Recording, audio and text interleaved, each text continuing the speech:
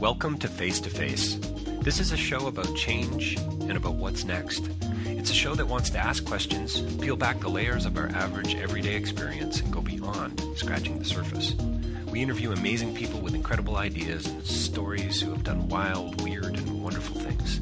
Remember that imagination shared create collaboration, and collaboration creates community, and community inspires social change. I'm David Peck, and this is Face to Face.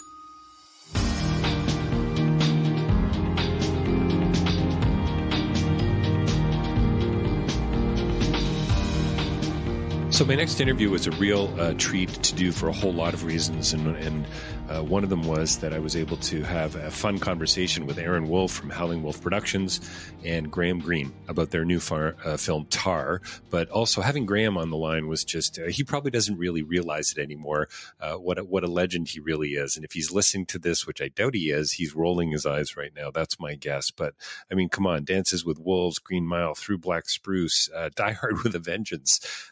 Graham has about 165, I'm going to say 165 film credits to his name on his IMDb profile. This is a guy who's been around, and we talk about improv. We talk about real acting and what that actually means. And it's really interesting to see the dynamic between Aaron and Graham on this. And this is a thriller, I guess you could call this film. I almost hesitate to call it a horror film, but it's a fun sort of scary film that people are going to watch around Halloween, that's for sure. And that's part of the reason why it's out and about right now. It reminded me of an old film called Fantastic Voyage. And the reason for that is an old 1966 film. I saw it when I was quite young, and it scared the heck out of me.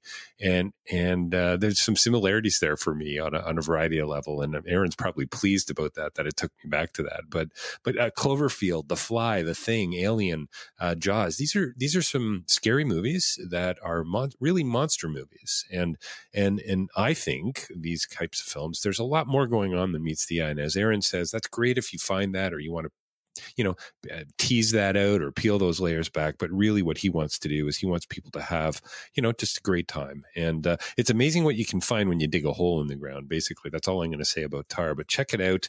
And we get into this notion of why there's a kernel of truth in every story that we tell. Graham talks about water walking and about, as I said, real acting and how he developed his acting chops. This is really interesting, how he developed his acting chops on a park bench. And isn't that wonderful? Because I think there's something to say there about relationships and conversation and community. So I hope you really enjoy this conversation. I certainly did. Again, it was a real treat. I also had David Thewlis on the show just recently talking about his film, Eternal Beauty. And again, a treat for me as a podcaster and as a film lover when you look at a career like David's and the stories that he's been a part of telling over the years as well. So check that out. That's going to be coming up soon too. And don't forget, you're probably getting to this through Acast or Spotify or iTunes or something like that. Face2facelive.ca is where all of this is hosted for the time being. And you can find more out about the podcast there and about what I do. But also you can, over 530 interviews there, by the way. You can advertise with us. We can shout outs in interviews. We can put you up on the website. We can get you into the newsletter. And please sign up for that, by the way. And tweet about us. Get word on the street about Face to Face and some of the work we're doing here. We really are about casual conversation and intelligent inspiration and planting seeds, hopefully seeds of change that are going to, be nurtured into something else and something other. And have some fun while we're doing it. So step into that. And please, you know what? Leave us a review. I'm asking you to do that. We've got a contest coming up. It's going to be kind of cool that you're going to hear about very soon. But leave a review for us on iTunes or Spotify. I'd really appreciate it. Thumbs up on YouTube, wherever you're hearing this, because they go a long way. Believe me, they really, really do. A little social media can take us, into the future. Believe it or not, when it comes to podcasting. So getting noticed is really important. Check out the work of Aaron Wolf online. You're probably very familiar with Graham's work, but Aaron is also a documentarian, and he's done some brilliant work already and working on some new films as well, as far as I know. But coming right up, a real treat, once again, as I said earlier, for me, an interview with Aaron Wolf and Graham Greene talking about their new film, Tar. Well, welcome to Face to Face. We're joined by two very special guests here with us today, and it's what a pleasure to be able to connect this way digitally in this crazy COVID world we live in. We've got Aaron Wolf and Graham Greene here with us today to talk about a new film, a new horror film. Can I call it a horror film? Actually, Aaron, coming out called Tar, and throwback adventure horror. Adventure horror, and a little bit of comedy thrown in as well. Yes. Oh yeah, and throwback adventure comedy horror. Throwback. It's got adventure. everything for Halloween. It's got everything for Halloween. So that's kind of the goal, isn't it? This is a Halloween film, right? Yeah, Halloween, and to be able to have fun and see a type of horror, thriller, fun movie that you don't see these days because everything's so gross out and disgusting and. Interesting. Yeah, well, it is a horror film, but there's a lot of funny stuff in it too. That, people don't realize. You know. There really is quite a bit of comedy, and I think Graham. And again, thank you, Graham, for joining us. And can I just give a little quick shout out to what a fan I am, and to your illustrious career? What is it? 163 films? How crazy is that? How do you keep going? It must have something to do with the closet you're sitting in. I think that might have. No, I keep acting because I have a mortgage. You have a mortgage to pay, yeah. Well, listen, again, a pleasure. But I think, Graham, you get one. I mean, there's so many great lines in the film, and congratulations, Aaron, on the film. And I hope lots of people get to see it. You can thank Aaron for that, letting me have the great lines, because we ad-libbed a lot of the stuff. Oh, did you? Okay. Yeah. Well, I loved it when, was it your friend, Aaron, in the film, who drops the dime in your cup and you say, "Thank you, kind sir," but it was the pause. That just that brought it home for me, Graham. It was like, here's this guy who clearly is living a vulnerable life but still has a sense of humor. Yeah, that's a lot of fun. That was a lot of fun. That's Graham. That's him bringing this character to life, which he's the only one who could have done it. Aaron, you know what? I'm probably going to appeal more to Graham here. Just Fantastic Voyage came to mind. 1966. I was a kid. I was born in 65. I think the hairline gives me away. But I saw that a few years later. It scared the heck out of me. And I've never really been a horror fan since. And since Venice, Toronto, I've seen about 4 horror films now. And like you said, throwback adventure. But there was a bigger message to Fantastic Voyage. You know, I think you have the line about a kernel of truth to every story. Is there what are some of the truths that monster films have embedded within them? Is that a crazy big question? Fantastic Voyage. I don't remember that one. Raquel Welch was in it, I believe, and I didn't. You know, I just. That was the name. I looked at my wife. I said, "Have you ever seen Fantastic Voyage?" It scared the heck out of me. Anyway, it was just there were just some. And I just wondered if you had other films in mind as you were, writing and directing this one.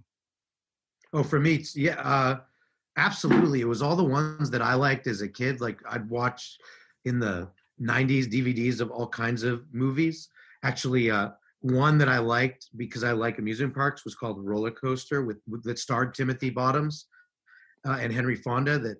And he's my father in the film, Timothy. And then like Arachnophobia, Scream, Jaws, like these kind of movies that brought a fun element to the horror genre and didn't take themselves too seriously, but let you escape and learn about a new world. Cloverfield in that list. Oh yeah, that's great too. Like movies that let you escape, where you feel like you're learning about a new world. And so there's a lot of truths in this. I mean, it's based on a true Native American legend that we came across. It's based on the Tar Pits, which I used to go to as a kid all the time for field trips. So I always thought it was weird. It's based on my love of Indiana Jones and archaeology and discovering things under the ground. And it's also based on this. When you see the film, there's a family business, a small family business that's going under because the man is building condos and the subway system is digging down, which awakens the world underneath the tar pits. And that's a very real problem that's happening in our society right now. Is that a little pushback to raw capital? Is that a little pushback to capitalism there? And isn't that what's great about monster films? Aren't they usually a product of the culture they find themselves in, right? It seems to me anyway. But you can put a lot of tension in horror films. You can build it up so much until it's going to explode. Then you got to do something funny to give people a release. Because I remember in theaters, they used to have, I can't remember what the thing was, but they had buzzers under the seats. And, right. Every time this creature appeared, your seat would vibrate. Yeah. Didn't they call that sense around? Something like that. Yeah. Coloramo. Yeah, maybe Towering Inferno, I think, had that, right? To try to bring you into the experience a little bit more. Graham, when you looked at the script, did the Native American component, how much does that draw you in? Are you really a practical artist in the sense that this is a job for me, or do you look at other things as well when you step in? Oh, I look at diversity. I played New York cops. I played a judge in a film called Molly's Game. I played God twice. I played the Archangel Gabriel. You got all your bases covered. And possibly next month I'll be playing the vice president. Oh, wow. Amazing. Of this fictional. I was going to say, you couldn't look more like Mike Pence. And you look like Donald Trump. I bet Mike, exactly. I bet Mike Pence hangs out in a closet very similar to the one that you have, Graham. It's it looks, no, you know what? It's so funny. When I first started podcasting, Graham, my sound guy told me to go into a closet, hang some clothes, and use that as my sound booth. Speak into the clothes, because that would bounce the sound back. I love another line that you get, Graham. After all these years, you finally want to know my name. I just thought that was, that what for me was worth the price of admission. Like, okay, this is a horror film and having some fun and a few gross out moments and lots of tension, but I don't know. There's quite a, intimate relational statement that's, from the dime to that. Does that make any sense? Well, yeah, it does. I mean, you can take a film anywhere you want to take it. You don't have to follow the path. Let's put it that way. If you get someplace and there's a nice little fork in the road, go and take that detour for a while. If it doesn't work, you can go back on the road again. It's easy enough. Aaron was just beautiful about that, because he'd let us just, as I say in the business, he dropped the reins and let us just run. And some of the stuff we were doing was crazy as all get out. He'd come bust into the room I was in, and I lit up a match and I held it out and I said, "Oh, don't you ever knock?" Yeah. You remember that? Yeah. And it was just supposed to be just the match. And then I think maybe in the script it just said, "Oh, you," like with a smirk. And he added the "don't you ever knock." And it's just like, all right, that's stuck. Let's use that. Because part of my training is in improv with the Groundlings. And I always like addition rather than being stuck in your own head. Like, it has to be this way. Why does it have to be that way when there's something that can be better with the collaborative process that is filmmaking? Well, there's one rule in the business. If you don't shoot it, you can't use it. and that too. And when you see the film, that line you're talking about, David, about "you finally know my name," it does resonate, because I focus on the different people in society and how some people just ignore them. They just ignore them because of societal differences or whatever. And I wanted this to show, look, everyone, when things hit the fan, not sure what language we're supposed to use on this. So when things hit the fan, the oscillating device. You have to, yes. When things, you have to. We're all on the same playing field, and as it so happens right now in a pandemic, we're also all on the same playing field dealing with a pandemic. So it's just that concept. Yeah, it's good. I love how you give the appearance of the person who is supposedly most vulnerable in the story is really the one who's Virgil from the Divine Comedy, the guy that's walking us through this, telling the story, holding the match in the dark. It's just, I love that. Graham, you were the guy, man. You were in some respects, in my opinion, the hero. Honestly, a great death scene too, by the way. Sorry, did I give that away? Am I allowed to say that? Oh, spoiler. Oh, spoiler. Oh, throwback adventure and a spoiler. Bummer. Yeah. Yeah, there's also another surprise. So he may or may not die. But That's right. That's right. So, Talk about we turning don't it on know. its head. That's true. Nice. We don't know for sure. It's true. But yeah, we just had a great time, and I got to learn a lot too from Graham. I've always loved his work. We've become good friends, and in filming it, I got to actually really learn from his method and approach, which is, it's not the Stellar Adler approach or name the other approach. It's the Graham Greene approach. And that's the approach I learned from. And they don't teach the Graham Greene approach in film school. They teach it when you work with Graham. That's very cool. I love that. Graham, tell me more about that approach. Does it have anything to do with the phrase on your t-shirt there? Well, it starts with when Aaron and I first read the script. We were doing a scene and Aaron had this big long speech. And he said, I don't think I want to say anything in this scene. And I said, you wrote it, you're saying it. You don't have to be perfect with it. Just say what comes to your mind. Just think about where we're going with the scene. Where's the end? And it can follow a snake. It can do anything. You can make it go over a hill or down underground. It doesn't matter as long as you get the point across. Is improvisation for you, Graham? As for Aaron, it seems like it's been a part of his history. Is that how you work as well? Like in the moment, what happens sort of happens? Yeah, that's it. And in film, a film we did called Maverick with Mel Gibson, James Garner. Yeah, all those guys. But Richard Donner came up to me and Mel and he says, "What are these?" And I said, "They're our scripts." And he said, "Give me those." And he threw them over his shoulders and he says, "Now go act." "Well, what do you want us to do?" "Go act. You're actors.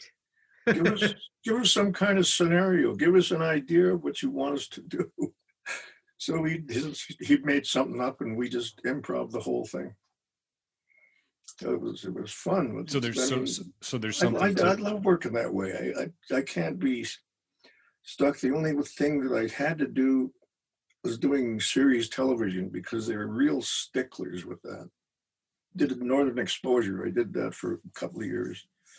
And I said to the director in this big long speech, and I said, "That is grammatically incorrect."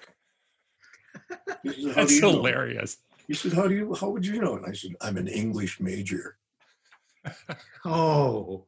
So he called LA and he got all the writers together. It took an hour and a half and they phoned him back and said, "He's right. It is grammatically incorrect. So here's the new line." Nice. So this is a part of the Graham Greene School of acting, is it, Aaron? Yeah. Yes, it is, except he never challenged me with grammatically correct. We just would play around. Because I'm sure there were grammar errors. There's always grammar errors in anything. I just would never say I went to English school and became and I'm an English professor. I'm an English major, so I know more than you. No. Hey, quick question, and again, the movie's Tar, folks. For my listeners, it's going to be online very soon, coming soon to, I guess, a digital theater near you. And I think we only have a few more minutes, and it's having a blast. And I think we've got a couple more at least. But how do you go from and help me out here, Aaron, Restoring Tomorrow to Tar? And I think I read somewhere that you're working on a new doc. That's a real kind of mix, right? I kind of like Graham's. When you look at Graham's profile, so many different roles, very eclectic. Yeah, I go for story. Oh yeah, go for it, Graham. Go, Graham. Yeah. No, I've done a lot of stuff. I did a documentary about this girl in Northern Ontario, Canada, who she's what they call a water walker. And Autumn Perlich is her name, and she spoke in front of the UN. She traveled around, her and Greta Thunberg, and they're of the same ilk. It's such stuff that we couldn't do, or nobody listened to us when we were kids. So I really support that girl. And go ahead. Just the jumping around from genres, and Graham and I can relate in that. It's storytelling. So if there's a good story, and when I find a good story in my head or presented with some idea, it's the story that matters. So whether it's a documentary, a narrative film, I've done far more narrative stuff than doc stuff, but our last doc did, Restoring Tomorrow, which is on Amazon now, got 100% on Rotten Tomatoes, which I'll never do again. But it was. You may surprise yourself, Aaron. Yeah, I mean, speaking of new films, Aaron, I wrote a short story about ice fishing. I don't know if you know anything about ice fishing. I do, from my family. Like, they do it all the time, and come like November, December in Toronto, send it in to Ontario. Well, that could be your next film, Aaron. And Graham and I are definitely going to we're going to work together again, probably next time in Ontario. But I hear there's a part for a podcaster in that script that he's just wrote. So, reach out if you need to. Yeah, his name's David Peck. Exactly right. That's the character in the script. So how can you not? But like with jumping around with genres, I think it's storytelling. To me, I don't look at it as I'm one genre filmmaker or another. I'm a storyteller. If I like a story, if I want to tell a story, I want to do it. I want to get the team around that can help make it better. And then it's up to the audience whether they like it or not. But at least I know it's something that I like and that I'm interested in, the people that worked on it are interested in. So with Tar, it's a different genre, but it's exactly the type of film that I like. And I can't wait next time to hopefully maybe do a number 2 and have a bigger budget. And do it again, because we did this super in the independent world where you work around a lot of different obstacles and problem solve a lot.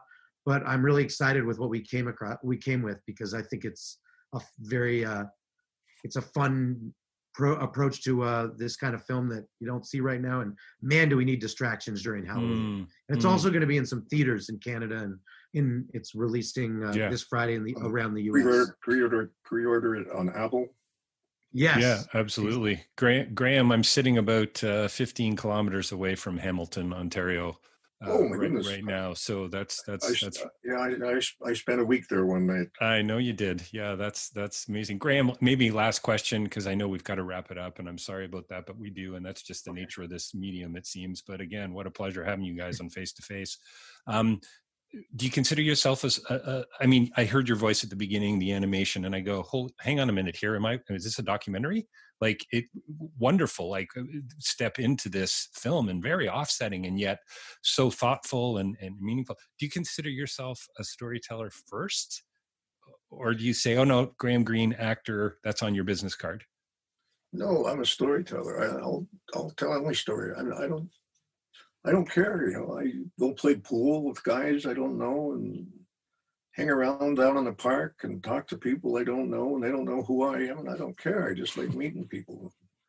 I learned my acting chops sitting on a park bench, I think. And so I don't pigeonhole myself like Jack Nicholson does. Jack Nicholson, that's what he does. But I consider the fact that am able and lucky enough to be asked to do a lot of different things, which is great. I think what a great line. You learn your acting chops on the park bench. I mean, I think that is absolutely brilliant. Aaron, Aaron should do the same thing. You got to do that, man. Just go sit on a park bench for the afternoon. Just go hang out with people. I'm going to go sit on a park bench in LA and just watch people walk along with masks. Right. Yeah, that's what I did. So I lied. One final question, Aaron, real quick. This is the truth. This is what's going on down here. My brother was waiting to be awoken. Is this that larger political comment about embedded in this horror film, in this monster movie that seems to be thematic with monster films? Yeah, it's about man, like, look, we're going through a lot of things, and again, these are subtleties in the film. It's really meant to be. I want people to have a lot of fun, and if you get what you're getting, David, out of it, that's extra good, because man is destroying things to do with the climate and just digging down and ruining a lot of stuff that otherwise maybe should be left alone. And man has come in and destroyed Native American land for centuries, and that's a big, huge problem. Graham and I have talked about that a lot since we made the movie. Just talking about it. Just those kind of elements of digging down, man destroying, not respecting the gift of the land we were given. that is so important to me, and climate change and all that. So yeah, it's all part of this. It's all part of us. As I had an old guy, a nice old Jewish man that I love dearly, and he says, you know, you're one of the lost tribes of Israel, the native people. And I love you can do that through a story that, you know, you want people to escape and have fun. I think that's what's so beautiful about film and frankly, just art across the board, and to be able to have those messages that, you know, planting seeds, right? And it's just, I interviewed Michelle Latimer, Inconvenient Indian from Toronto Film Festival, about her new film, and, you know, your comment about land and your conversations with Graham and Thomas King basically says it's all about land. And isn't it amazing that, you know, we find ourselves having this meaningful chat around tar, and not that amazing. I think it's totally makes sense. And what a pleasure having you both on the show today. Thanks for your time to both of you. Really appreciate it. We've had Aaron Wolf and Graham Greene here talking about their new film coming soon to a digital theater near you. We've been talking about their film Tar. Thanks to you both, guys. Well, thank you. I was just doing laundry today anyway. And thank you. And you can go to Tar the movie to see everything coming, or go pre-order it on Apple and all that stuff. But it also will be in theaters, and then on demand if you're uncomfortable going to drive-ins and theaters on Apple starting October 20th. Awesome. Thanks for your time today, guys. Really appreciate it. Thank you. Thank you.